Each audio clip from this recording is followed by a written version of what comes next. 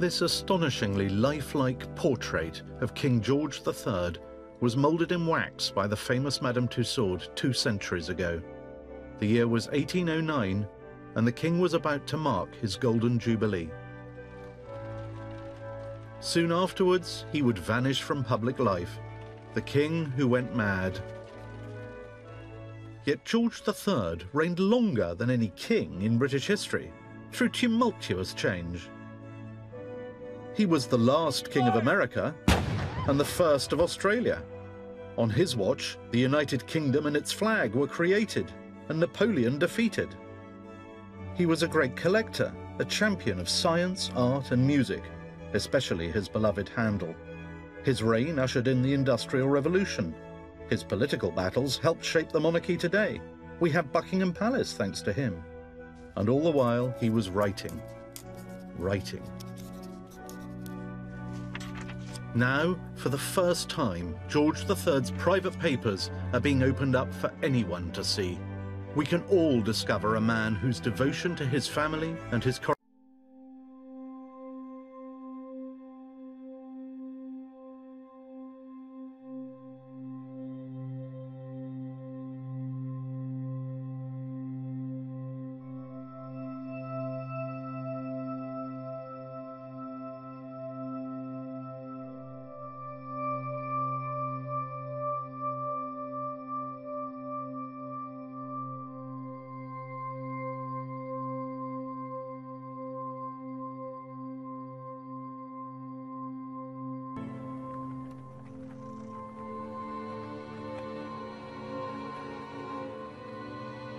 George III was halfway through his reign when his first bout of mental illness began. It lasted 4 months, and then he wrote fondly to his wife, Queen Charlotte. My dearest Charlotte, I cannot but be deeply impressed by the consideration of how much you must have been affected by the long continuance of my illness.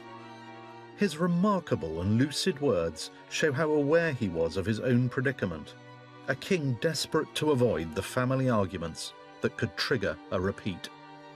Though I do not mean to decline giving that attention to public business which may be necessary, yet I propose avoiding all discussions that may, in their nature, agitate me, and consequently must, for the present, decline entering on subjects that are not necessarily before me. I shall ever remain, my dearest Charlotte, your most affectionate husband, George R. This poignant and surprising letter has remained buried for 200 years. Now it is just one piece of a fascinating new historical jigsaw.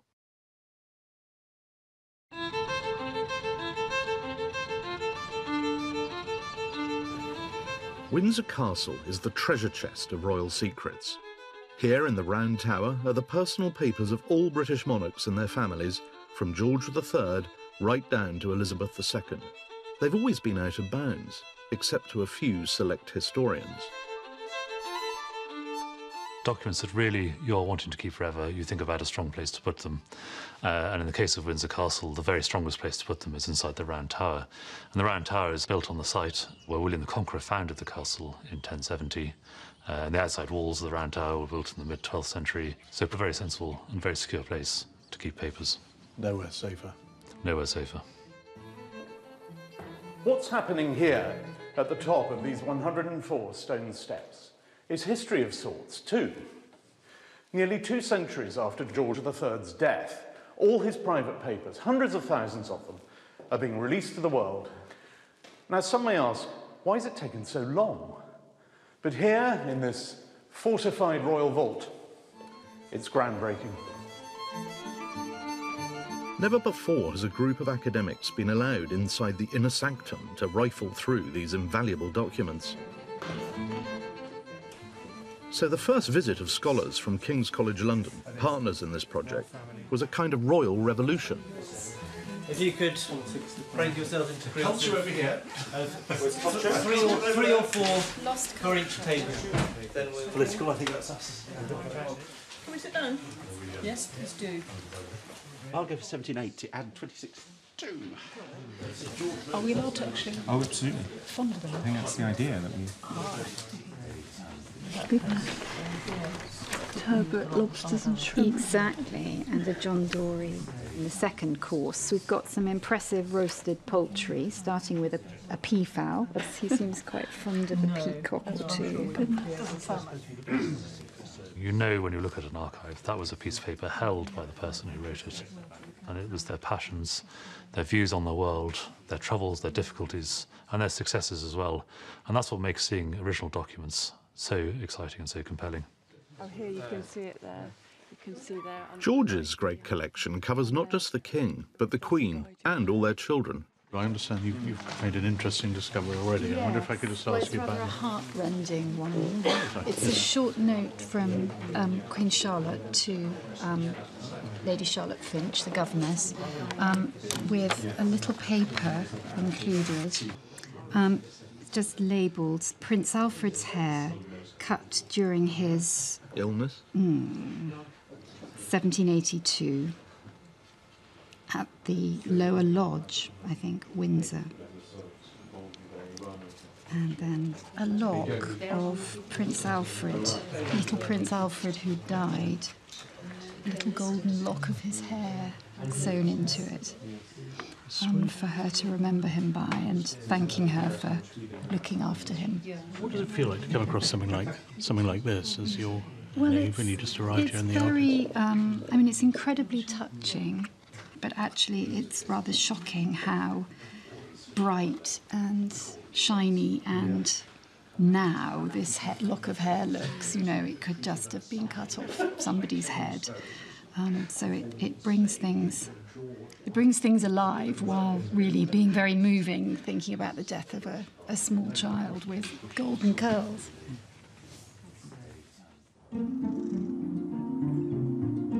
George III's papers won't be restricted to scholars who can make the journey to Windsor Castle. They're going public. Every single document is being digitally photographed, and there are some 350,000 pages, so that we can all see them online, anywhere in the world. Household ledgers, the King's exchanges with Prime Ministers like Lord North and William Pitt, all the correspondence within the King's family, every private paper is coming out of the shadows. Wherever you are, you can work on George III. You can get into the heart of the Hanoverian monarchy. Whether you want to know who his underfootman was and how much he was paid, or his relationship with the Prime Minister, they will both be there. And curiously enough, you may find there is a connection between those two things. This was done absolutely with the permission and authority of the Queen, who herself has approved this exercise and is keen to make these collections available. I may introduce you to Professor Ed Byrne, King's College London. The Queen decided to open the whole Georgian Papers project herself. Mr. Ian Blatchford, Director of the Science Museum. With the British and American academics involved. Dr. Karen Wolfe, Hunter Institute, William and Mary College. And Mr. Peter Barber, Head of the Map Collections at the British Library. Your Majesty, we've laid out some items here in the library. Exploring the entire collection will take several years, but some of the early finds were presented for the launch, including this schoolboy essay on kingship. This is an essay by George III discussing his role in relation to Parliament. The supreme power in England is divided into two branches. The legislative, vested in the King, Lords and Commons assembled in Parliament. The executive, belonging to the King alone. The King was grappling with the issue of being the monarch of a country in transition from an older form of monarchy to the form that we begin to see emerging during his reign. And his ability to think these problems through on paper is a critical part of the development of the modern monarchy. He's very much one of the founding fathers of the engaged constitutional monarchy that we have today. These are documents which have not been seen and will really help transform an understanding of this period. All through his life, George was obsessive about recording it. Here is his memoir of the moment he was elevated from Prince of Wales to King, aged just 22. Curiously, he refers to himself in the third person, as if observing the making of the monarch. The Prince of Wales was riding at a little after 8 between Kew Bridge and the 6 Milestone when a messenger told him an accident had happened to the King. The prince returned to Kew, ordered his attendants to be silent, and pretended his horse was lame. It was October 1760. George's father was already dead, so he succeeded his grandfather to the thrones of both Britain and Hanover. But unlike the earlier Georges, George III had been born in Britain and was proud of it. The Royal Archives disclose how the making of this monarch had begun back in his childhood. Here we have George's very own instruction manual, written for him when he was just a boy of 10 by his father. Instructions for my son George. And it contains advice that he would try to follow for most of his life. If you can be without war, let not your ambition draw you into it. At the same time, never give up your honour, nor that of the nation. And there are some useful tips for a young Hanoverian king.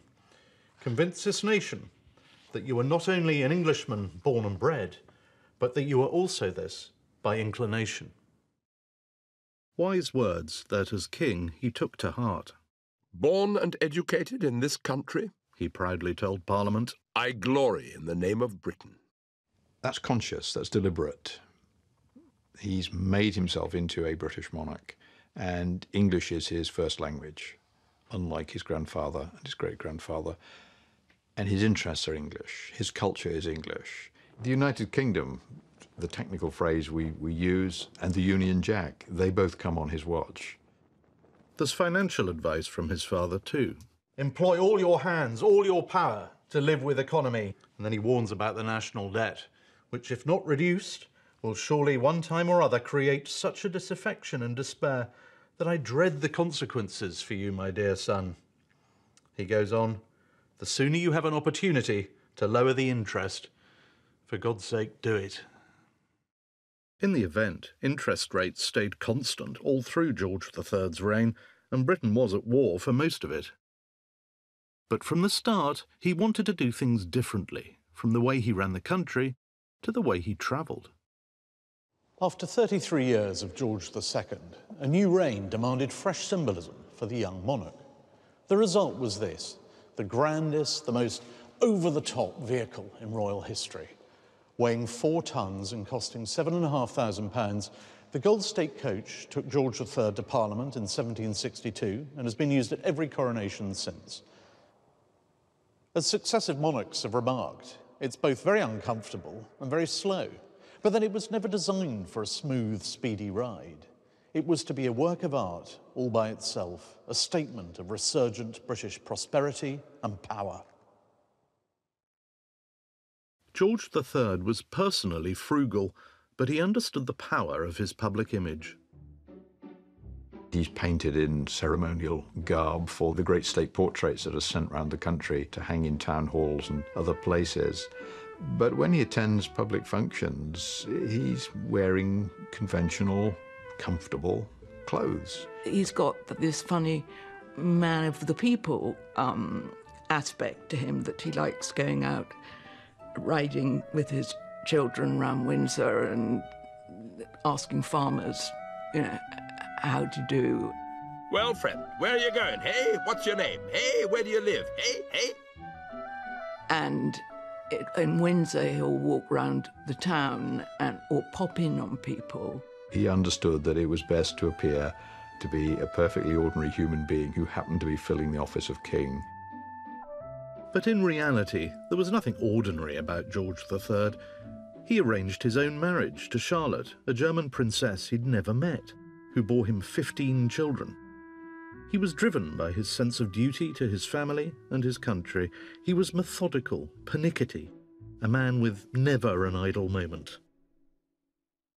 The digitisation of his personal archive allows us intimate access to a deep thinker with a good brain and inquiring mind, a very complex monarch.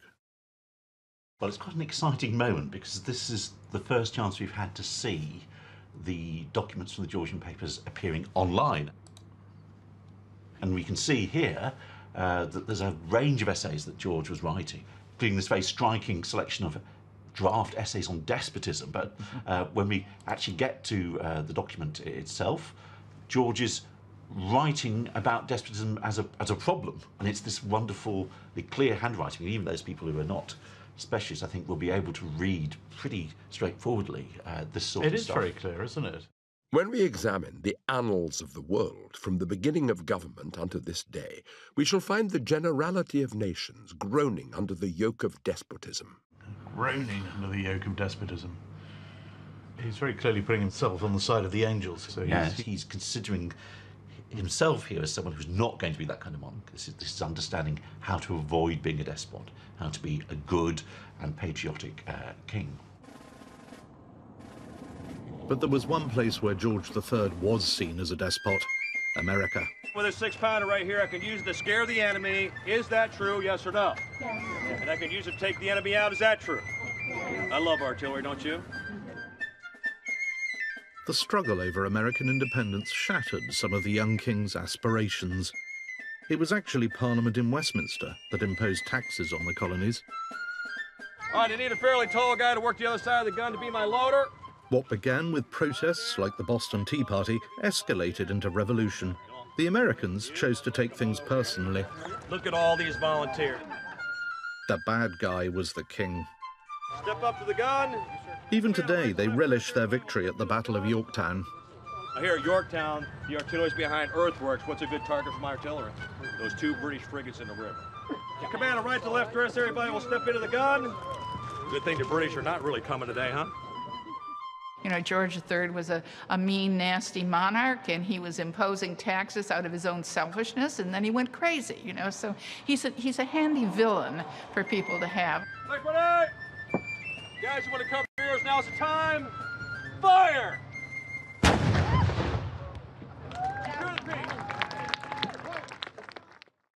This portrait of the king wearing a red coat was one of George's favourites. Ironically, it was by an American artist, Benjamin West, and it portrays the king as a man of action. He famously said at the time, "If others will not be active," a dig at his Prime Minister, Lord North, "I shall drive."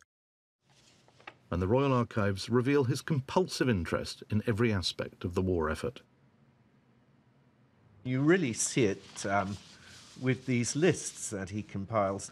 This is a memorandum he wrote to himself about how many troops would be needed in America. This is written early in the war. He's saying we're going to need at least about 38,000 troops over there, and he lists where they'll be stationed and distributed. And it has such details like the need for 52,000 blankets and 4,200 watch coats. Wagons and harness for 68th Battalion, viz. 277 wagons and 1,117 sets of harness. And we tended to think about George as this kind of aloof figure who was above the fray, who's above politics. But when you look at his papers, when you look at his interactions with his ministers, he's very much engaged in the operations of government. The king kept a close eye on what the American rebels and their French allies were up to. And this is a remarkable one, a list of the French fleet, copied from government documents, written in French, showing the number of cannons on each ship. I was very surprised to find it in the king's handwriting. What does that tell us? Because it tells us he didn't have a secretary. And it also shows his voracious interest in every detail of this war. Dixit, Dixit, Dominus, Domino, Dixit, Dixit, Dominus, Domino, Meo, Dixit, Dixit, Dixit, Dixit, Dominus, Dixit. It's perhaps surprising that today's Americans are giving their last king a place of honour. They're making a new image of him 2.5 centuries after destroying their last one. In this Brooklyn studio in New York, they specialise in recreating the past. They're building a George III for the new Museum of the American Revolution. And they're modelling it on the gilded statue of George as a Roman emperor that once stood in Bowling Green on the southern tip of Manhattan. The Royal Archives show that one of the king's own sons visited Bowling Green in the middle of the American War. Prince William, the future King William IV, was on active service with the Royal Navy at the age of 16. Writing home from New York, then still under British control, he tried to cheer his father with news of a great crowd crying, "God bless King George," but he added that he'd walked past the pedestal of the statue of Your Majesty. The king must have known that 5 years earlier his statue had been torn from its plinth by revolutionaries shortly after the American Declaration of Independence.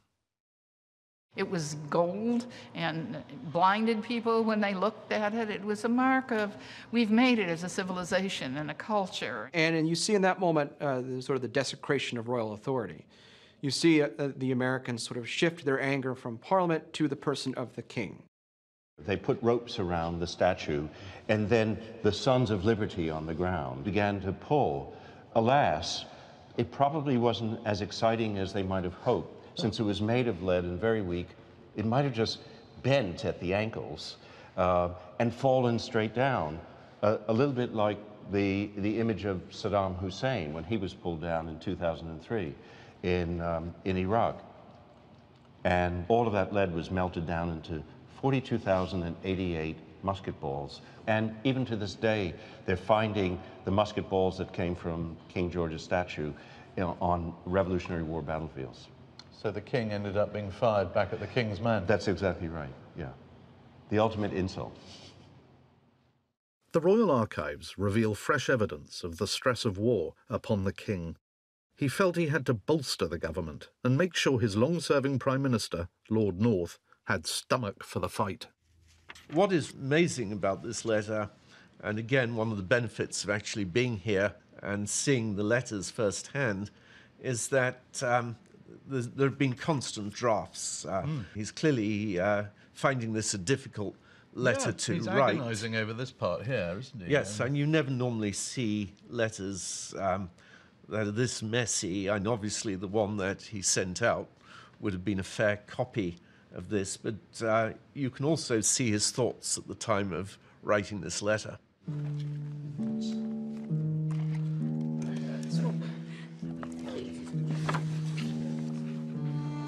George had absorbed all the official information coming into the government, but in the Royal Archives are some tantalising unofficial sources too. A private network of secret agents reporting directly to the king. Secret Service is getting 40,000 this year. That's quite a big increase. It was only 32 before. And this is actually was quite a revelation to me. He had a spy who wrote to him regularly called Aristarchus. In this particular letter, Aristarchus says you've been seen walking around the Queen's garden in disguise at night time, and that the French are planning to assassinate you while you're doing that. And these letters are entirely unpublished. They're not mentioned in the major biographies of George III. So we've come across a sort of George and James Bond. Yes, with the difference that Aristarchus was in his late 60s and that he was clearly a lot less agile than Bond. Also, unlike Bond, he keeps having to ask to be paid. Britain's defeat in the American War was a bitter reverse for the king. America is lost. Must we fall beneath the blow? But George swallowed his pride, and 3 years later he graciously welcomed the first American ambassador to Britain.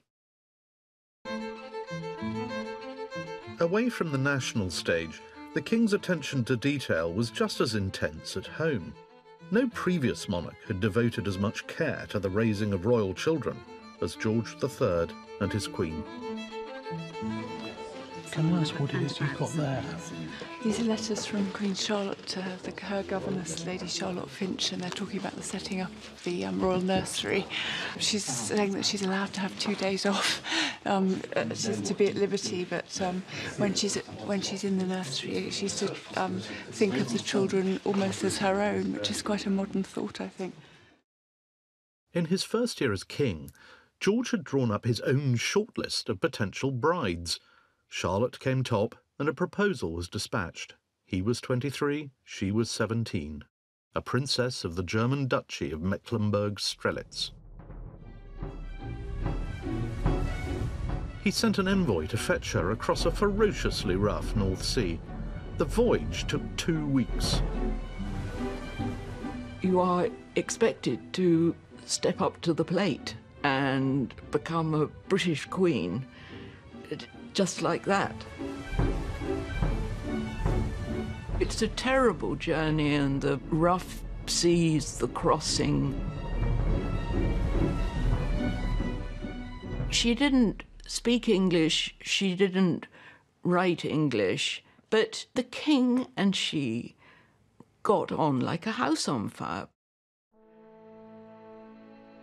Only a few hours after first setting eyes on each other, Charlotte and George were married and crowned king and queen a fortnight later. A year on, Queen Charlotte was adapting to her new life. This is her first letter in English, written to Lady Charlotte Finch, who was looking after her firstborn prince, just 6 weeks old. I hope when I come to town that your little Juju will be dressed in his frock. The king and I embrace the pretty dear little man. Your affectionate Charlotte. Lady Charlotte Finch would be with this fast-expanding family for more than 3 decades. The king kept height charts of all his children, in his typically exact way, measuring them to the nearest 16th of an inch. His ambition was to create a model royal family, and to make sure people saw them too. They were a very fertile couple. 15 children born from 1762 to 1783. So that's quite a tough schedule for Queen Charlotte. Soon after their marriage, George had bought the house that would later become Buckingham Palace and renamed it the Queen's House. While the king was carrying out official duties nearby at St. James's Palace, the Queen's House was home. And with his belief in the central importance, not just of the sovereign, but of the royal family, he provided the template for his granddaughter, Queen Victoria, and in so many ways, for the modern monarchy.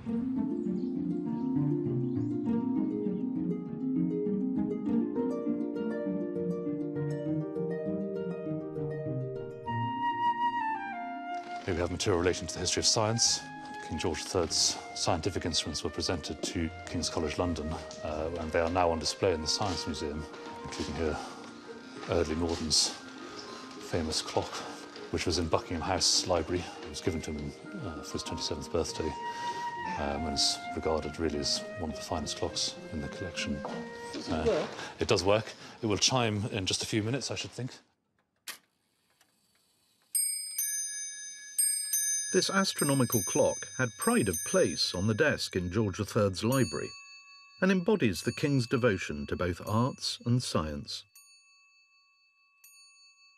It not only tells the time in a 24-hour format, but keeps track of the tides all round the British Isles, the movement of the planets, and the phases of the moon. You have things too from George III? Well, we hold the George III Science Collection, Oh, right. yes, which is going to be redisplayed in a more central part of the museum very soon. We are past it on Monday. It looks terribly torn. It's Easter. It is, absolutely. We get something like 24,000 people a day. Oh. It looked like it. And here we have what is rightly considered a landmark in astronomy and navigation. This is George III's account of watching the transit of Venus in Richmond Park, demonstrating his interest in astronomy and science, really contemporary developments of the day. The king's document described what was going to happen when the planet Venus was seen to pass between the Earth and the Sun, timed to the nearest 30 seconds. And it's uncanny to realise that George III was directly contemplating the 21st century. Morally speaking, none now living will see the same phenomenon again, which will only happen again in 1874 and again 2004.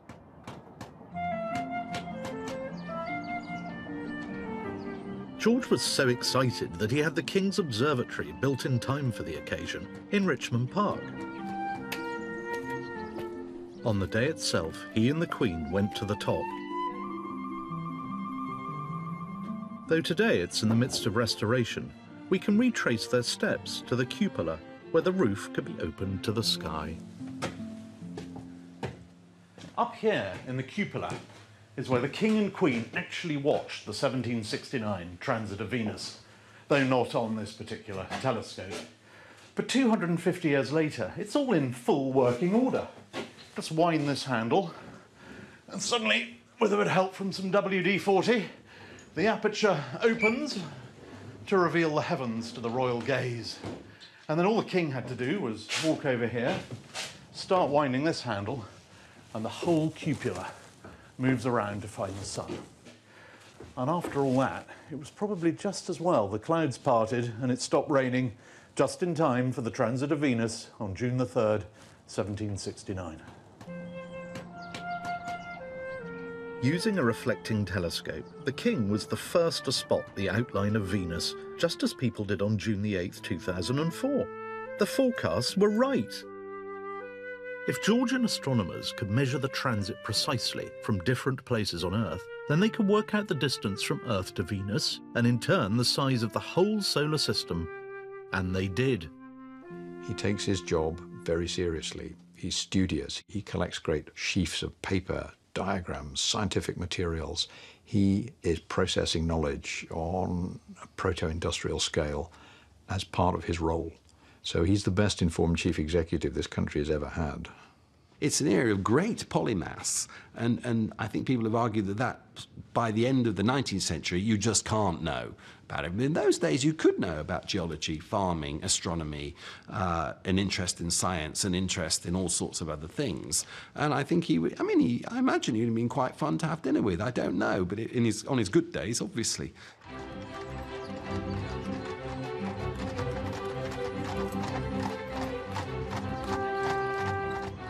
George III was always on the move.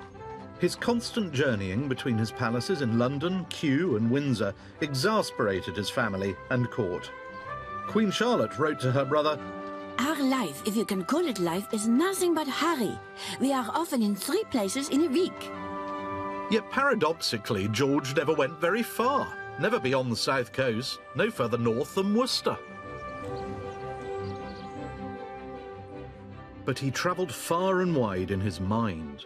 George championed the long-running quest to calculate longitude at sea. He was a driving force behind the voyages of Captain Cook, who was originally sent to the South Seas to observe the transit of Venus. This exquisite map plots all 3 intercontinental voyages by Cook, who went on to plant the British flag in Australia and New Zealand and went in search of the Northwest Passage. It was drawn by the King's daughter, Sophia, at the tender age of 14. George's papers include secret instructions for Cook, with crucial advice. Treat any locals you find with respect. Endeavour by all proper means to cultivate a friendship with them, making them presents of such trinkets as you may have on board and they may like best, inviting them to traffic, and showing them every kind of civility and regard. George isn't going to go around the world in a ship. That's not the job the King does. But he does know who is doing that, and he's reading what they're writing, and he's following everything they're doing. He brought the world to him. He would have loved television. The whole point of his library and much of his archive is to collect that information so he can process it. George's only seafaring was the odd day trip to review the fleet, as we see here, with the King in his blue garter sash standing at the stern. This Englishman by inclination never set foot on foreign soil, not even to visit his throne in Hanover, and there was much to keep him at home.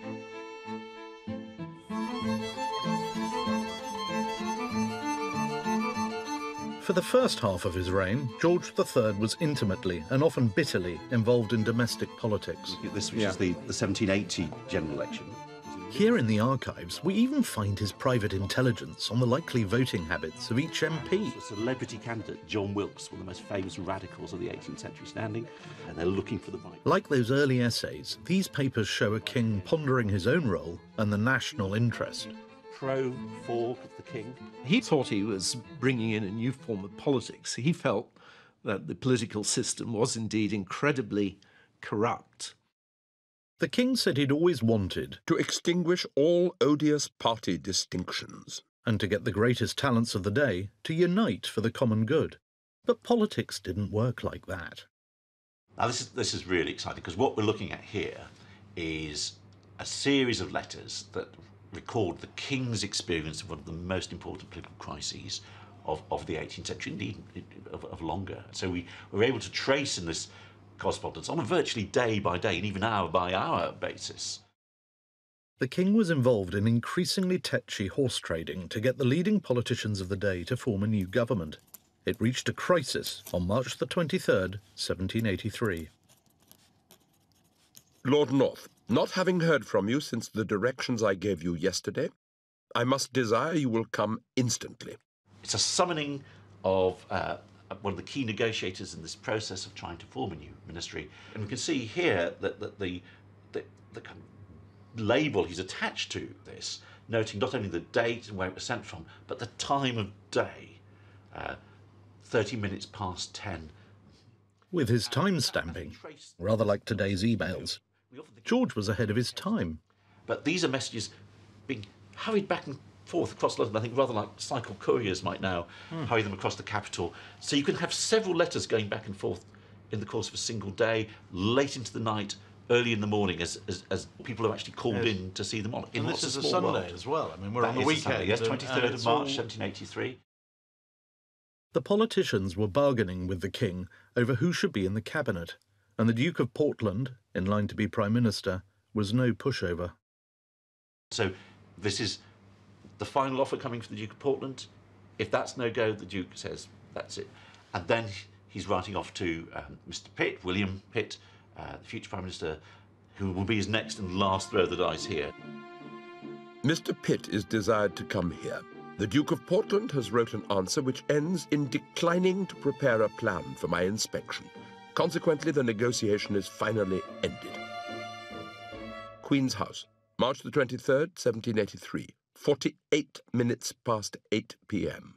It's sort of dinner time on a Sunday night in March. That's right. And that's gone off to Mr. Pitt. There's some runner rushing through London with that. And then here's the very brusque note that's going out at the end of what's been a long day, no doubt, for the king, where he just wants to make sure everybody knows where we stand. He's saying, write to the Duke of Portland and Lord North.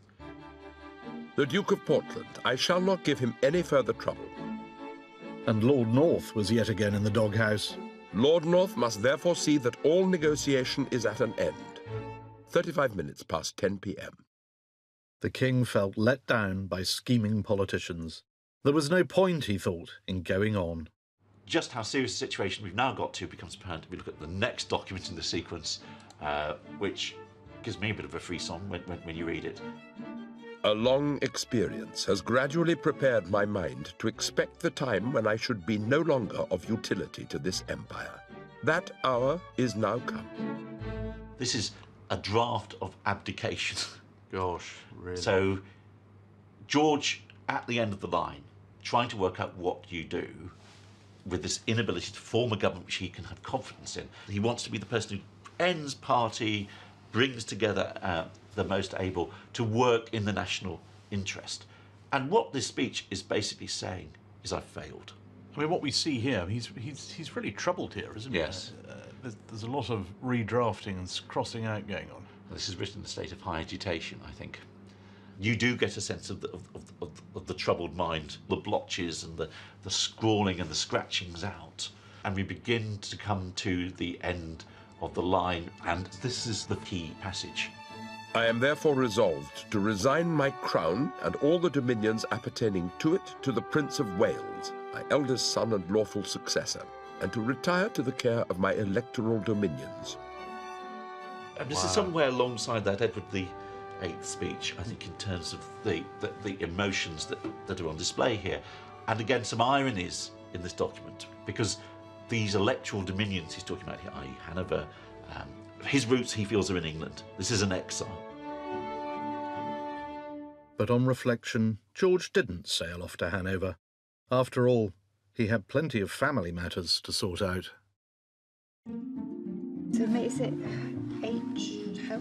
This whole left column is the Prince Regent's dinner, and more meat and things on the sideboard. 13 loins of veal. Is that something sausages? Yeah. A large capon roasted. Yeah, or two. The king's eldest son, who would one day be Prince Regent and then King George IV, was infamous for his problems with wine, women and money. It's not hard to chart a link between the king's eventual breakdowns and turmoil at home. It had been a model family when the children were young. Now came trouble. His sense of his position as a monarch makes it difficult for him to be anything other than a control freak with his family. He's seen what happens to monarchies when they get out of control, when the family structure breaks down, when people cut loose and go off and do their own things. He's very frightened of that. The stability of the monarchy is an essential prerequisite for the stability of Britain.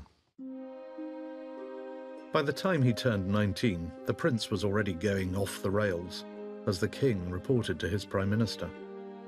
I am sorry to be obliged to open a subject to Lord North that has long given me much pain, but I can rather do it on paper than in conversation.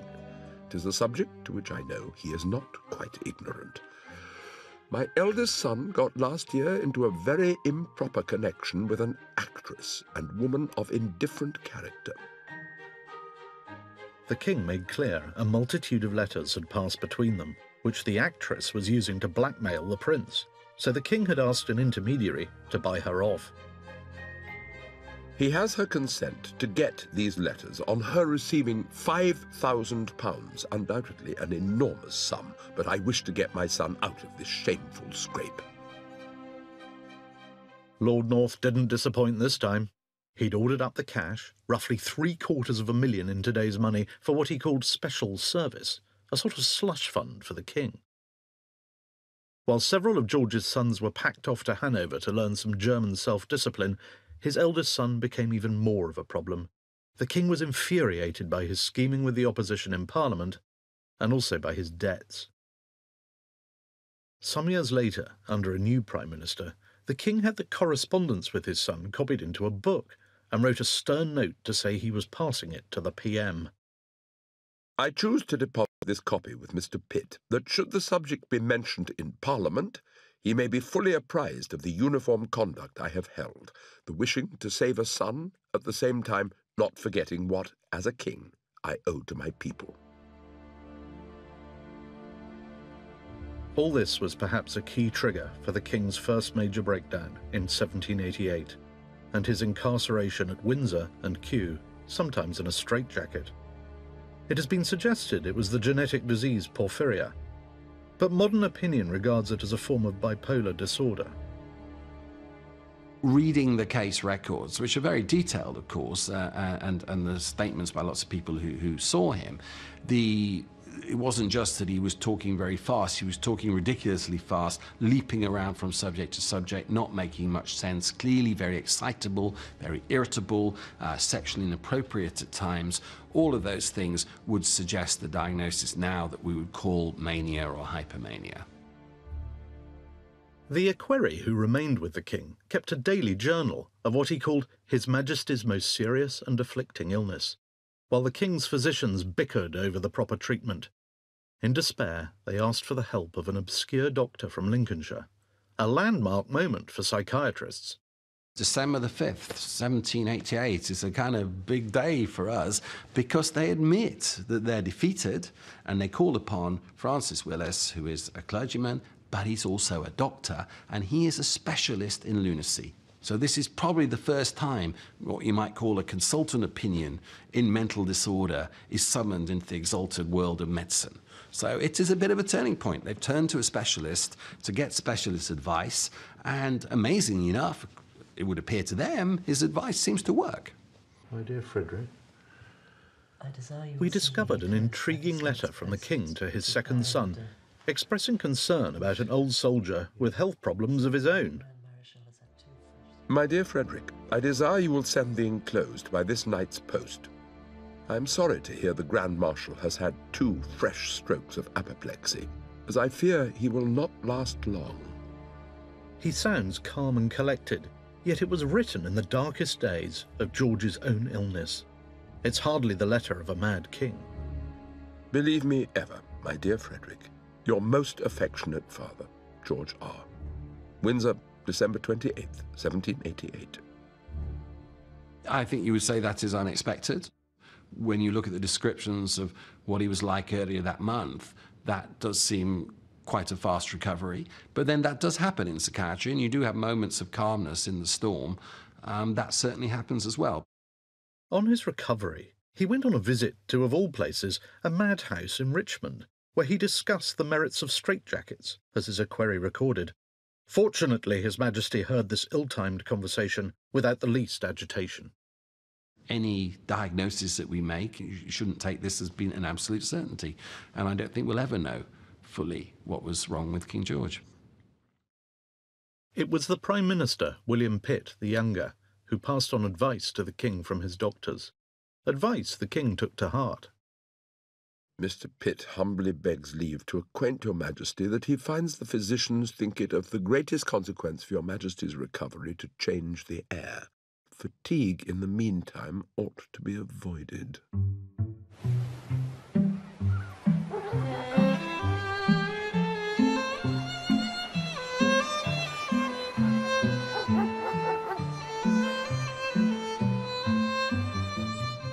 So George set off with the family to Weymouth in Dorset. It was the royal seal of approval for British seaside holidays.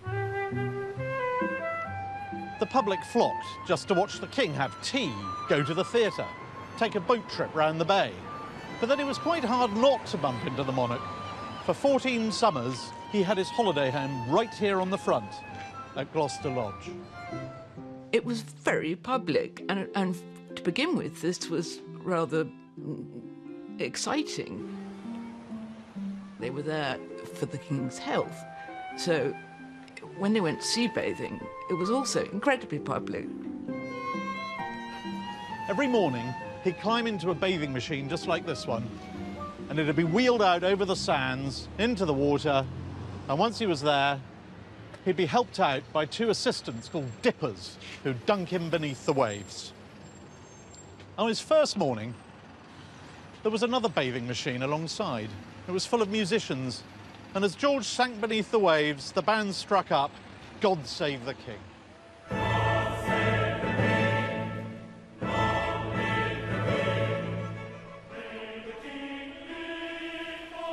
There were long rides through the Dorset countryside too. Farmer George, as he was known, relished swapping notes on crops and livestock. The King loved Weymouth, come rain or shine, and Weymouth loved the King. His family had other ideas. While his sons spent as little time here as possible, preferring the raffish charms of Brighton, his daughters had little choice. As Princess Mary complained, "This place is more dull and stupid than I can find words to express." The more his sons went their own way, the closer the King clung to his unmarried daughters. Their one solace was the bolt hole their mother had found back home at Windsor. The King's illness and his outbursts terrified the Queen. She was never quite the same again. She desperately wanted somewhere to escape court politics and her erratic husband, somewhere she could pursue a life of her own. So she bought this small estate just below Windsor Castle and would retreat here as often as possible with her daughters to what she called her little paradise. They would drive down to Frogmore House for day trips. It wasn't much of a paradise for the daughters. While the Queen enjoyed tatting, a form of lace-making, the increasingly frustrated princesses, longing for households of their own, did their best to while away the time. It's a very female place. One of the daughters, the artistic daughter, Elizabeth, paints a whole gallery.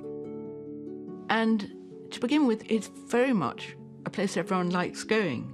But as the Queen's temper worsens, in a sense, it becomes a penance for the daughters to go there, and they're remaining in this sort of Gothic nunnery. They turn to whoever was near, which was, of course, the equerries at court. The King's youngest daughter and his favourite was Princess Amelia. The Royal Archives reveal that a teenage flirtation with a soldier twice her age became an ardent love affair, but one that was doomed in a way that would trigger the King's final illness. There are few Georgian documents in this great archive as human, as intensely personal as the correspondence of Princess Amelia. There are these letters, hundreds of them, often undated, often hard to read, but all bursting with passion for the man she could never marry. Charles Fitzroy was the king's trusted equerry, and Amelia was smitten. "My ever dearest and most beloved darling," she wrote, and "Oh God, I am almost mad for you."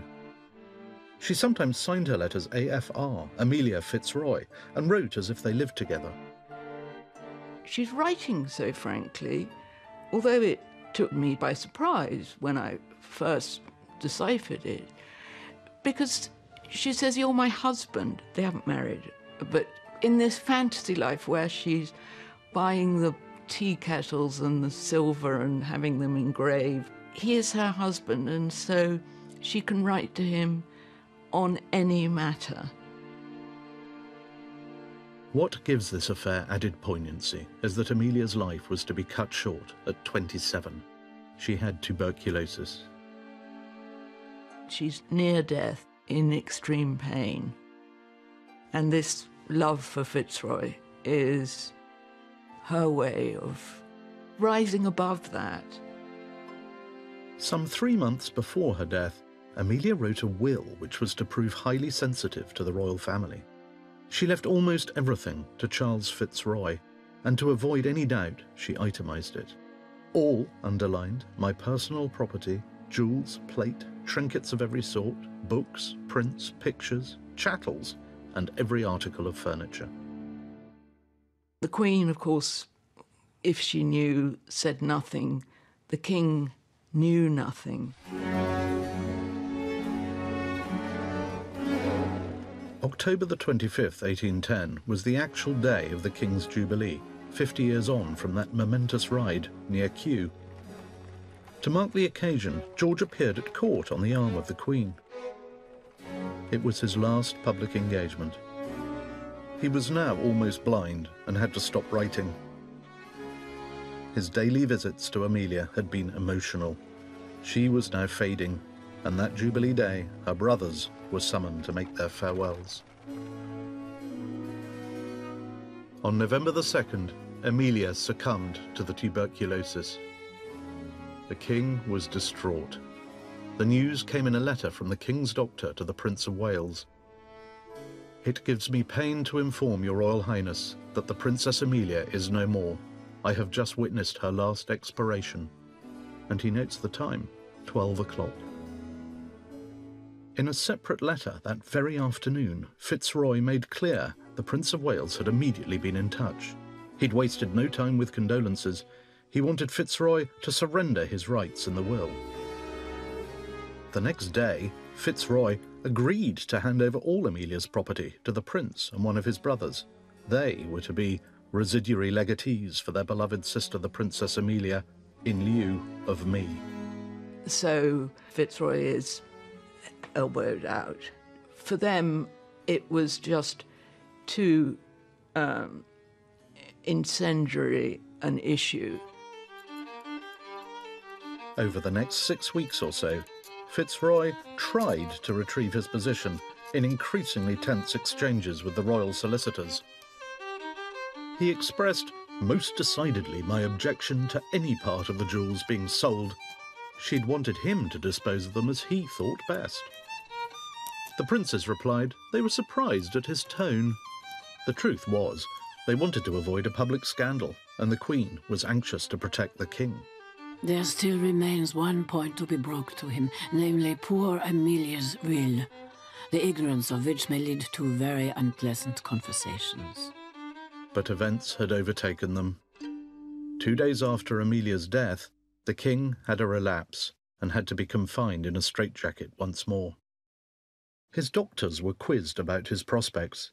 The archives contain their replies to a royal questionnaire, and within days the King had agreed his son should take over all his duties, the start of what became known as the Regency. The possibility that he has more than one affliction becomes increasingly more likely as you get older. Perhaps he suffers from dementia. We know he was blind. That could have been the result of some of the things he was given, by the way. Or it could be that this is the late phase of his illness. George was moved to a secluded north-facing part of Windsor Castle, where although he couldn't see the view, he would stand by the window and salute as he heard the ceremonial guard march past below. In a touching letter to the new Prince Regent, the Queen said she'd been to see her husband. The dear king talked much of his family with great affection. He looks better than I have seen him after any one of his other illnesses. But this time, there would be no recovery.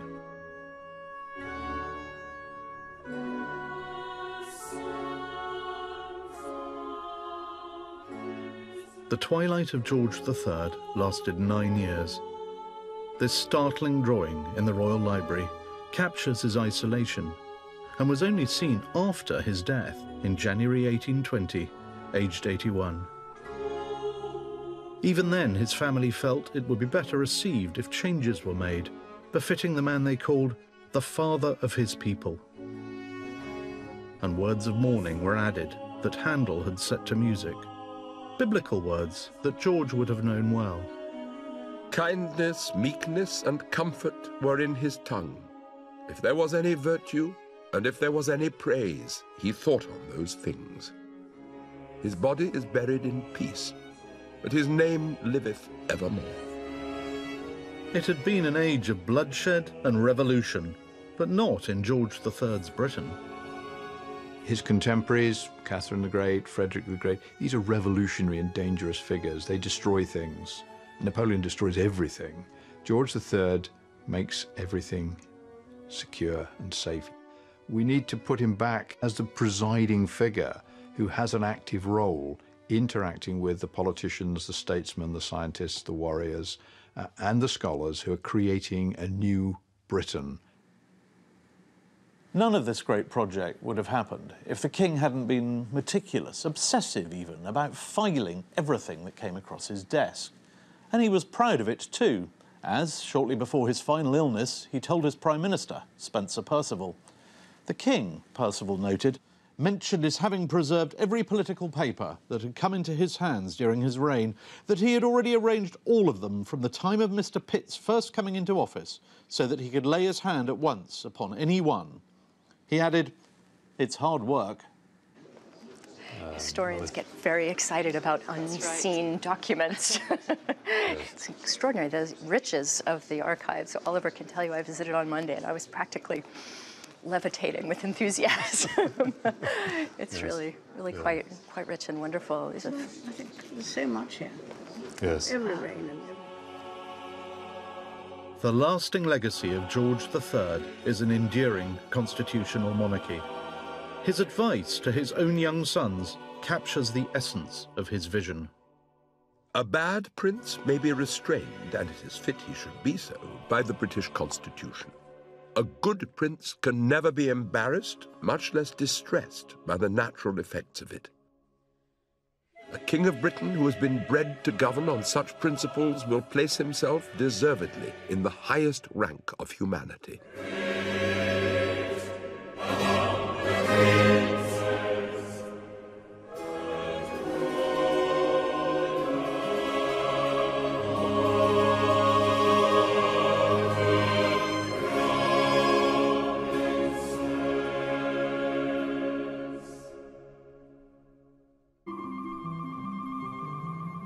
Though today it's in the midst of restoration, we can retrace their steps to the cupola, where the roof could be opened to the sky. Up here in the cupola is where the King and Queen actually watched the 1769 transit of Venus, though not on this particular telescope. But 250 years later, it's all in full working order. Just wind this handle, and suddenly, with a bit of help from some WD-40, the aperture opens to reveal the heavens to the royal gaze. And then all the king had to do was walk over here, start winding this handle, and the whole cupola moves around to find the sun. And after all that, it was probably just as well the clouds parted and it stopped raining just in time for the transit of Venus on June the 3rd, 1769. Using a reflecting telescope, the king was the first to spot the outline of Venus, just as people did on June the 8th, 2004. The forecasts were right. If Georgian astronomers could measure the transit precisely from different places on Earth, then they could work out the distance from Earth to Venus, and in turn the size of the whole solar system. And they did. He takes his job very seriously. He's studious. He collects great sheafs of paper, diagrams, scientific materials. He is processing knowledge on a proto-industrial scale as part of his role. So he's the best informed chief executive this country has ever had. It's an area of great polymaths, and I think people have argued that by the end of the 19th century, you just can't know about it. In those days, you could know about geology, farming, astronomy, an interest in science, an interest in all sorts of other things. And I think he would, I imagine he'd have been quite fun to have dinner with. I don't know, but on his good days, obviously.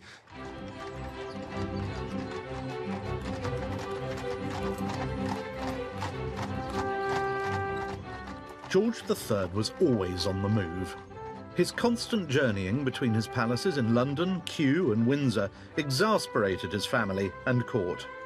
Queen Charlotte wrote to her brother, "Our life, if you can call it life, is nothing but hurry. We are often in 3 places in a week." Yet paradoxically, George never went very far, never beyond the south coast, no further north than Worcester. But he travelled far and wide in his mind. George championed the long-running quest to calculate longitude at sea. He was a driving force behind the voyages of Captain Cook, who was originally sent to the South Seas to observe the transit of Venus. This exquisite map plots all 3 intercontinental voyages. You see in that moment sort of the desecration of royal authority. You see the Americans sort of shift their anger from Parliament to the person of the king. They put ropes around the statue, and then the Sons of Liberty on the ground began to pull.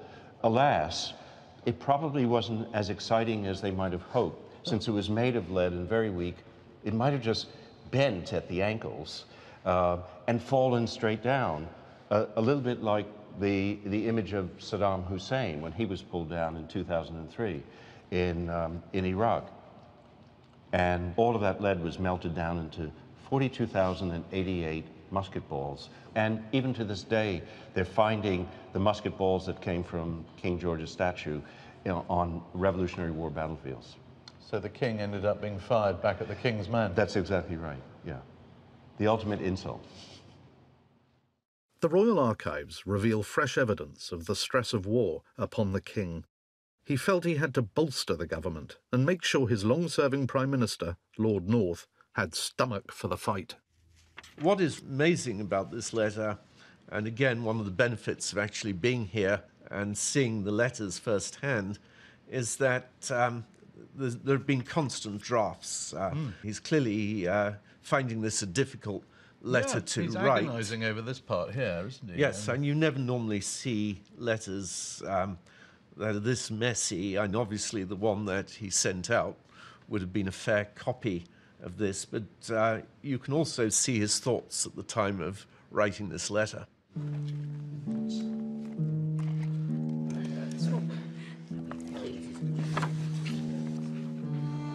George had absorbed all the official information coming into the government, but in the Royal Archives are some tantalising unofficial sources too. A private network of secret agents reporting directly to the king. Secret Service is getting 40,000 this year. That's quite a big increase. It was only 32 before. And this is actually was quite a revelation to me. He had a spy who wrote to him regularly called Aristarchus. In this particular letter, Aristarchus says you've been seen walking around the Queen's garden in disguise at night time, and that the French are planning to assassinate you while you're doing that. And these letters are entirely unpublished. They're not mentioned in the major biographies of George III. So we've come across a sort of George and James Bond. Yes, with the difference that Aristarchus was in his late 60s, and that... Namely, poor Amelia's will, the ignorance of which may lead to very unpleasant conversations. But events had overtaken them. 2 days after Amelia's death, the king had a relapse and had to be confined in a straitjacket once more. His doctors were quizzed about his prospects. The archives contain their replies to a royal questionnaire, and within days the king had agreed his son should take over all his duties, the start of what became known as the Regency. The possibility that he has more than one affliction becomes increasingly more likely as you get older. Perhaps he suffers from dementia. We know he was blind. That could have been the result of some of the things he was given, by the way. Or it could be that this is the late phase of his illness. George was moved to a secluded north-facing part of Windsor Castle, where although he couldn't see the view, he would stand by the window and salute as he heard the ceremonial guard march past below. In a touching letter to the new Prince Regent, the Queen said she'd been to see her husband. The dear king talked much of his family with great affection. He looks better than I have seen him after any one of his other illnesses. But this time, there would be no recovery.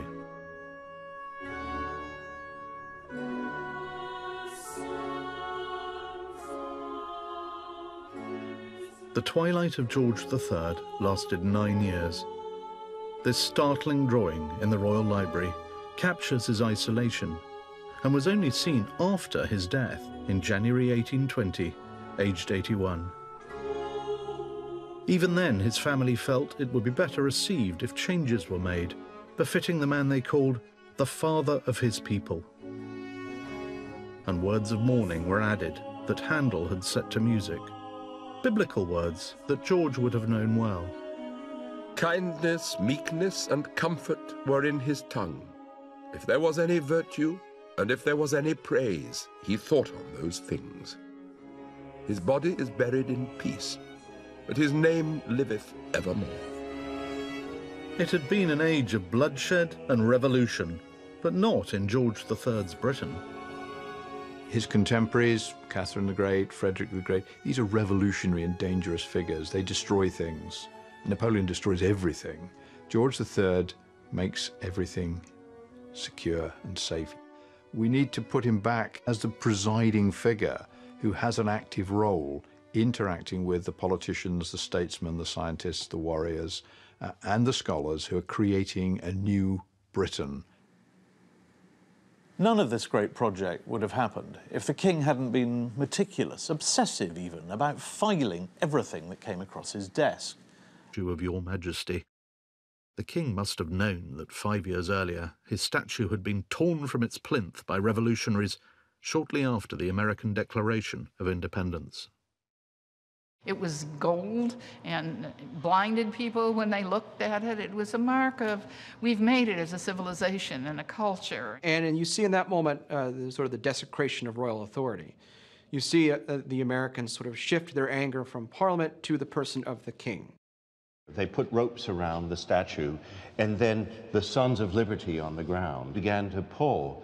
Alas, it probably wasn't as exciting as they might have hoped. Since it was made of lead and very weak, it might have just bent at the ankles and fallen straight down, a little bit like the image of Saddam Hussein when he was pulled down in 2003 in Iraq. And all of that lead was melted down into 42,088 musket balls. And even to this day, they're finding the musket balls that came from King George's statue on Revolutionary War battlefields. So the king ended up being fired back at the King's Men. That's exactly right, yeah. The ultimate insult. The Royal Archives reveal fresh evidence of the stress of war upon the king. He felt he had to bolster the government and make sure his long-serving Prime Minister, Lord North, had stomach for the fight. What is amazing about this letter, and again, one of the benefits of actually being here and seeing the letters firsthand, is that there have been constant drafts. He's clearly finding this a difficult letter to he's write. He's agonising over this part here, isn't he? Yes, and you never normally see letters that are this messy, and obviously the one that he sent out would have been a fair copy of this, but you can also see his thoughts at the time of writing this letter.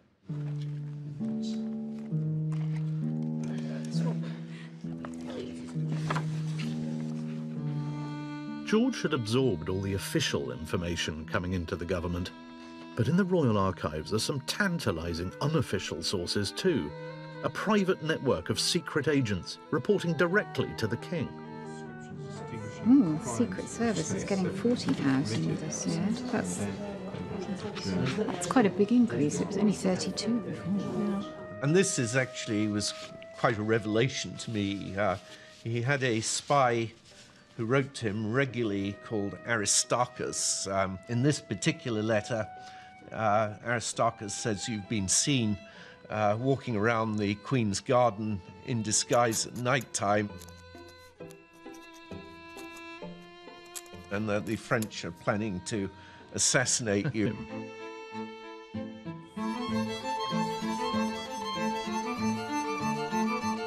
For the first half of his reign, George III was intimately and often bitterly involved in domestic politics. This, which is the 1780 general election.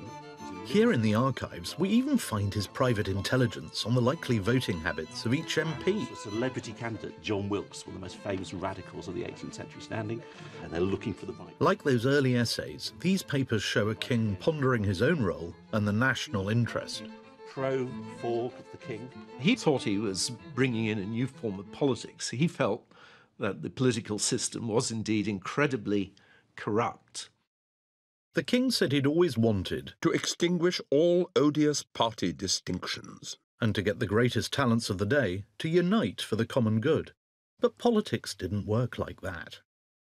Now this is really exciting, because what we're looking at here is a series of letters that record the king's experience of one of the most important political crises of the 18th century, indeed of longer. So we were able to trace in this correspondence on a virtually day by day and even hour by hour basis.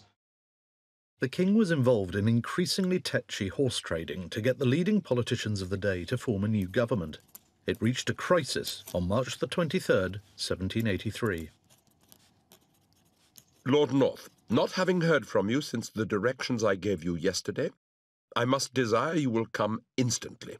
It's a summoning of one of the key negotiators in this process of trying to form a new ministry. And we can see here that the kind of label he's attached to this, noting not only the date and where it was sent from, but the time of day, 30 minutes past 10. With his time stamping, rather like today's emails, George was ahead of his time. But these are messages being hurried back and forth across London, I think rather like cycle couriers might now hurry them across the capital. So you can have several letters going back and forth in the course of a single day, late into the night, early in the morning, as people have actually called in to see them on. And this is a Sunday as well. I mean, we're on the weekend. Yes, 23rd of March, 1783. The politicians were bargaining with the king over who should be in the cabinet, and the Duke of Portland, in line to be Prime Minister, was no pushover. So this is the final offer coming from the Duke of Portland. If that's no go, the Duke says that's it. And then he's writing off to Mr. Pitt, William Pitt, the future Prime Minister, who will be his next and last throw of the dice here. Mr. Pitt is desired to come here. The Duke of Portland has wrote an answer which ends in declining to prepare a plan for my inspection. Consequently, the negotiation is finally ended. Queen's House. The enemy out, is that true? I love artillery, don't you? The struggle over American independence shattered some of the young king's aspirations. It was actually Parliament in Westminster that imposed taxes on the colonies. All right, I need a fairly tall guy to work the other side of the gun to be my loader. What began with protests like the Boston Tea Party escalated into revolution. The Americans chose to take things personally. Look at all these volunteers. The bad guy was the king. Step up to the gun. Even today, they relish their victory at the Battle of Yorktown. Here at Yorktown, the artillery's behind earthworks. What's a good target from artillery? Those two British frigates in the river. Commander, right to left dress, everybody will step into the gun. Good thing the British are not really coming today, huh? You know, George III was a mean, nasty monarch, and he was imposing taxes out of his own selfishness, and then he went crazy, you know. So he's a handy villain for people to have. Liquidate! Guys, you want to cover yours? Now's the time. Fire!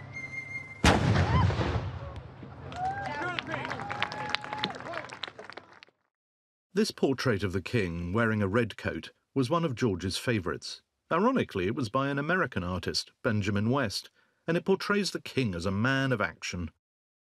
He famously said at the time, "If others will not be active," a dig at his Prime Minister, Lord North, "I shall drive."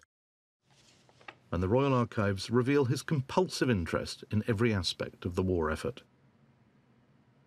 You really see it with these lists that he compiles. This is a memorandum he wrote to himself about how many troops would be needed in America. This is written early in the war. He's saying we're going to need at least about 38,000 troops over there, and he lists where they'll be stationed and distributed. And it has such details like the need for 52,000 blankets and 4,200 watch coats. Wagons and harness for 68th Battalion, viz. 277 wagons and 1,117 sets of harness. And we tended to think about George as this kind of aloof figure who was above the fray, who's above politics. But when you look at his papers, when you look at his interactions with his ministers, he's very much engaged in the operations of government. The king kept a close eye on what the American rebels and their French allies were up to. And this is a remarkable one, a list of the French fleet, copied from government documents, written in French, showing the number of cannons on each ship. I was very surprised to find it in the king's. He famously said at the time, "If others will not be active," a dig at his Prime Minister, Lord North, "I shall drive." And the Royal Archives reveal his compulsive interest in every aspect of the war effort. You really see it with these lists that he compiles. This is a memorandum he wrote to himself about how many troops would be needed in America. This is written early in the war. He's saying we're going to need at least about 38,000 troops over there, and he lists where they'll be stationed and distributed. And it has such details like the need for 52,000 blankets and 4,200 watch coats. Wagons and harness for 68th Battalion, viz. 277 wagons and 1,117 sets of harness. And we tended to think about George as this kind of aloof figure who was above the fray, who's above politics. But when you look at his papers, when you look at his interactions with his ministers, he's very much engaged in the operations of government. The king kept a close eye on what the American rebels and their French allies were up to. And this is a remarkable one, a list of the French fleet, copied from government documents, written in French, showing the number of cannons on each ship. I was very surprised to find it in the king's handwriting. What does that tell us? Because it tells us he didn't have a secretary. And it also shows his voracious interest in every detail of this war. Dixit, Dixit, Dominus, Domino, Dixit, Dixit, Dominus, Domino, meo, Dixit, Dixit, Dixit, Dixit, Dominus, Dixit. It's perhaps surprising that today's Americans are giving their last king a place of honour. They're making a new image of him 2.5 centuries after destroying their last one. In this Brooklyn studio in New York, they specialise in recreating the past. They're building a George III for the new Museum of the American Revolution. And they're modelling it on the gilded statue of George as a Roman emperor that once stood in Bowling Green on the southern tip of Manhattan. The Royal Archives show that one of the King's own sons visited Bowling Green in the middle of the American War. Prince William, the future King William IV, was on active service with the Royal Navy at the age of 16. Writing home from New York, then still under British control, he tried to cheer his father with news of a great crowd crying, "God bless King George," but he added that he'd walked past the pedestal of the statue. In his reign, George III was intimately and often bitterly involved in domestic politics. This, which is the 1780 general election.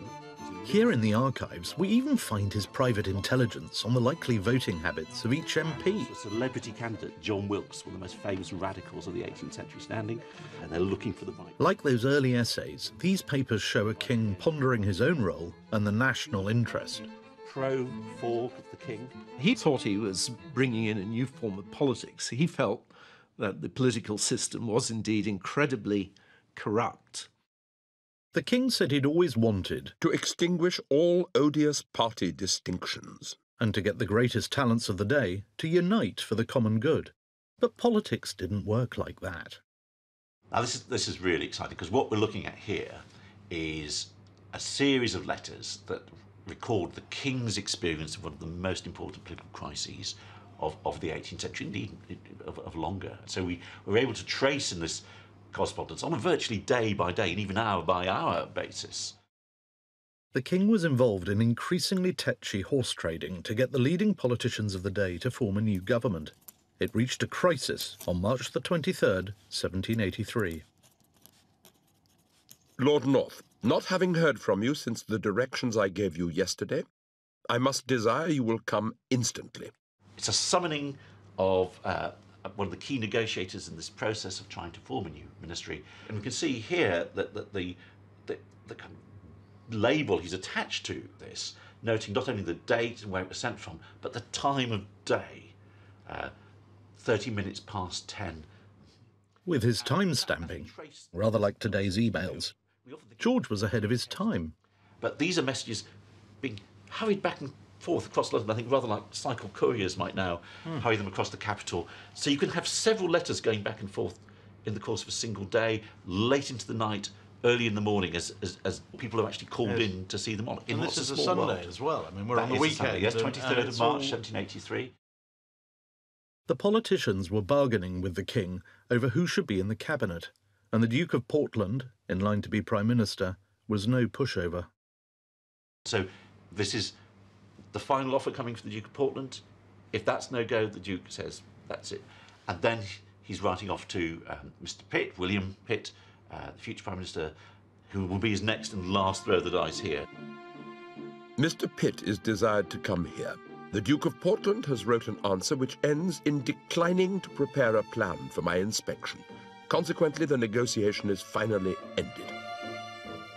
Queen's House, March the 23rd, 1783. 48 minutes past 8 p.m. That sort of dinner time on a Sunday night. Reduced will surely one time or other create such a disaffection and despair that I dread the consequences for you, my dear son. He goes on, the sooner you have an opportunity to lower the interest, for God's sake, do it. In the event, interest rates stayed constant all through George III's reign, and Britain was at war for most of it. But from the start, he wanted to do things differently, from the way he ran the country to the way he travelled. After 33 years of George II, a new reign demanded fresh symbolism for the young monarch. The result was this: the grandest, the most over-the-top vehicle in royal history. Weighing 4 tons and costing £7,500, the Gold State coach took George III to Parliament in 1762 and has been used at every coronation since. As successive monarchs have remarked, it's both very uncomfortable and very slow, but then it was never designed for a smooth, speedy ride. It was to be a work of art all by itself, a statement of resurgent British prosperity and power.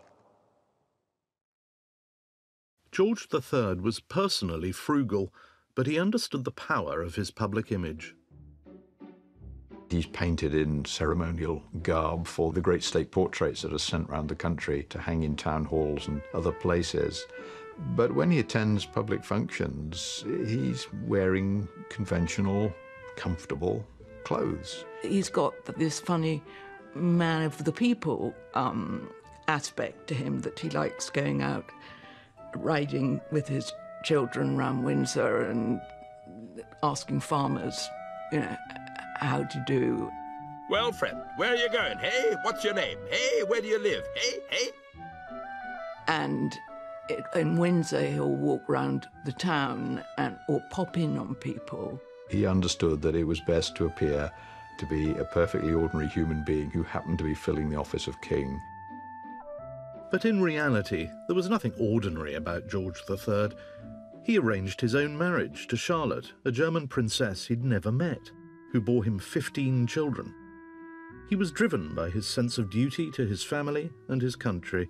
He was methodical, pernickety, a man with never an idle moment. The digitisation of his personal archive allows us intimate access to a deep thinker with a good brain and inquiring mind, a very complex monarch. Well, it's quite an exciting moment because this is the first chance we've had to see the documents from the Georgian papers appearing online. And we can see here that there's a range of essays that George was writing, including this very striking selection of draft essays on despotism, but bent at the ankles and fallen straight down, a little bit like the image of Saddam Hussein when he was pulled down in 2003 in Iraq. And all of that lead was melted down into 42,088 musket balls. And even to this day, they're finding the musket balls that came from King George's statue, you know, on Revolutionary War battlefields. So the king ended up being fired back at the King's Man. That's exactly right, yeah. The ultimate insult. The Royal Archives reveal fresh evidence of the stress of war upon the king. He felt he had to bolster the government and make sure his long-serving Prime Minister, Lord North, had stomach for the fight. What is amazing about this letter, and again, one of the benefits of actually being here and seeing the letters firsthand, is that there have been constant drafts. He's clearly finding this a difficult letter to he's write. He's agonising over this part here, isn't he? Yes, and you never normally see letters that are this messy, and obviously the one that he sent out would have been a fair copy of this, but you can also see his thoughts at the time of writing this letter.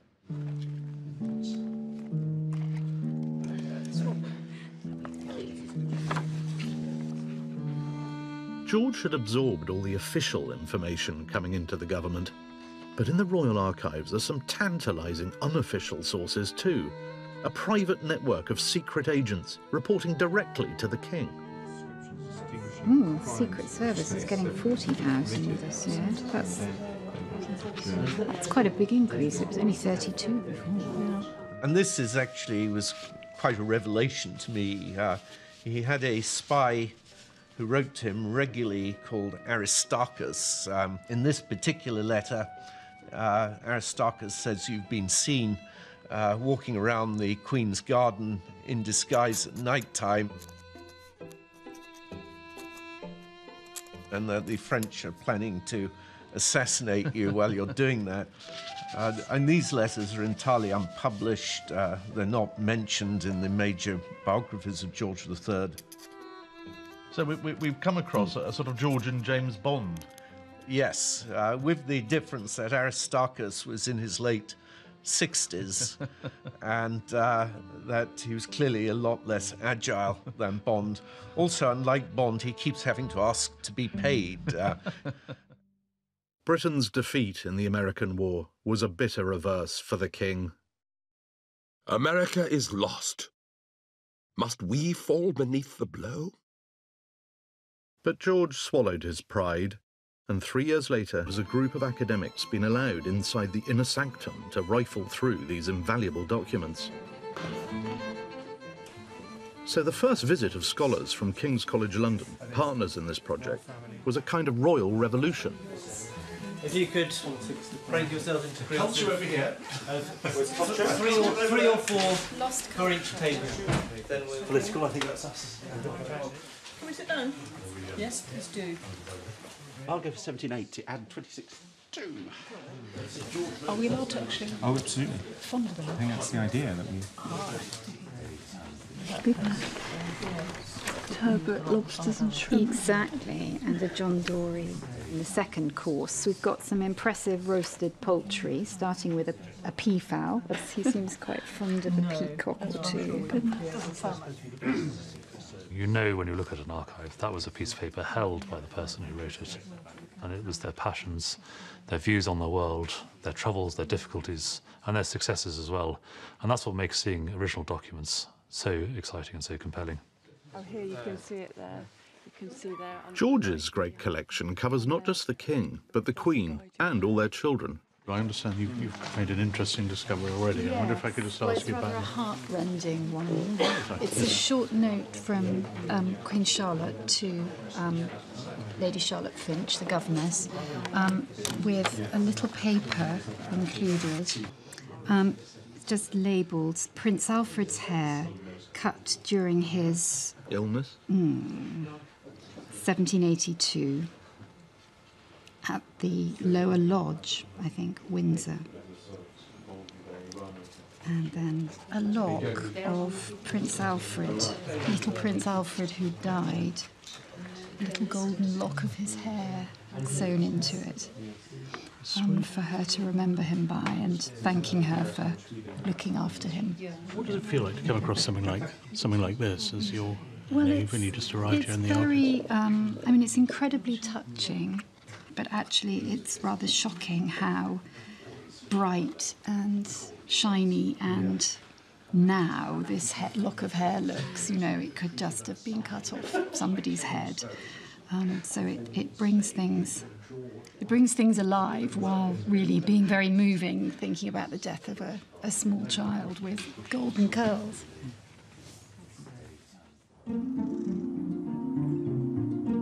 George III's papers won't be restricted to scholars who can make the journey to Windsor Castle. They're going public. Every single document is being digitally photographed, and there are some 350,000 pages, so that we can all see them online, anywhere. The king, he thought he was bringing in a new form of politics. He felt that the political system was indeed incredibly corrupt. The king said he'd always wanted to extinguish all odious party distinctions and to get the greatest talents of the day to unite for the common good. But politics didn't work like that.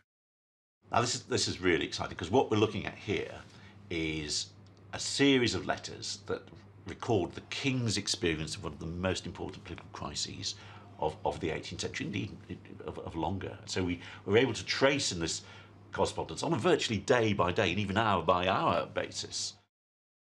The king was involved in increasingly tetchy horse trading to get the leading politicians of the day to form a new government. It reached a crisis on March the 23rd, 1783. Lord North, not having heard from you since the directions I gave you yesterday, I must desire you will come instantly. It's a summoning of one of the key negotiators in this process of trying to form a new ministry. And we can see here that the kind of label he's attached to this, noting not only the date and where it was sent from, but the time of day, 30 minutes past 10. With his time stamping, rather like today's emails, George was ahead of his time. But these are messages being hurried back and forth across London, I think rather like cycle couriers might now hurry them across the capital. So you can have several letters going back and forth in the course of a single day, late into the night, early in the morning, as people have actually called in to see them on. And this is a Sunday as well. I mean, we're on the weekend. Yes, 23rd of March, 1783. The politicians were bargaining with the king over who should be in the cabinet, and the Duke of Portland, in line to be Prime Minister, was no pushover. So this is the final offer coming from the Duke of Portland. If that's no go, the Duke says that's it. And then he's writing off to Mr. Pitt, William Pitt, the future Prime Minister, who will be his next and last throw of the dice here. Mr. Pitt is desired to come here. The Duke of Portland has wrote an answer which ends in declining to prepare a plan for my inspection. Consequently, the negotiation is finally ended. Queen's House, March the 23rd, 1783. 48 minutes past 8 p.m. It's sort of dinner time on a Sunday night in March. That's right. And that's gone off to Mr. Pitt. There's some runner rushing through London with that. And then here's the very brusque note that's going out at the end of what's been a long day, no doubt, for the King, where he just wants to make sure everybody knows where we stand. He's saying, right to the Duke of Portland and Lord North. The Duke of Portland, I shall not give him any further trouble. And Lord North was yet, except to a few select historians. Documents that really you're wanting to keep forever, you think about a strong place to put them. And in the case of Windsor Castle, the very strongest place to put them is inside the Round Tower. And the Round Tower is built on the site where William the Conqueror founded the castle in 1070. And the outside walls of the Round Tower were built in the mid-12th century. So a very sensible and very secure place to keep papers. Nowhere safer. Nowhere safer. What's happening here at the top of these 104 stone steps is history of sorts, too. Nearly 2 centuries after George III's death, all his private papers, hundreds of thousands of them, are being released to the world. Now, some may ask, why has it taken so long? But here, in this fortified royal vault, it's groundbreaking. Never before has a group of academics been allowed inside the inner sanctum to rifle through these invaluable documents. So the first visit of scholars from King's College London, partners in this project, was a kind of royal revolution. If you could break yourself into groups Culture over here. Three or four lost for each table. Political, I think that's us. Can we sit down? Yes, please do. I'll go for 1780 and 26.2. Are we allowed to actually? Oh, absolutely. Fondle them. I think that's the idea that we. Turbot, lobsters and shrimp. Exactly, and the John Dory in the second course. We've got some impressive roasted poultry, starting with a peafowl, but he seems quite fond of a peacock or two. You know when you look at an archive, that was a piece of paper held by the person who wrote it. And it was their passions, their views on the world, their troubles, their difficulties, and their successes as well. And that's what makes seeing original documents so exciting and so compelling. Oh, here you can see it there. You can see there. George's great collection covers not just the King, but the Queen and all their children. I understand you've made an interesting discovery already. Yes. I wonder if I could just ask you about It's rather a heart-rending one. Exactly. It's a short note from Queen Charlotte to Lady Charlotte Finch, the governess, with a little paper included, just labelled Prince Alfred's hair cut during his... illness? 1782. At the Lower Lodge, I think, Windsor. And then a lock of Prince Alfred, little Prince Alfred who died. A little golden lock of his hair sewn into it for her to remember him by, and thanking her for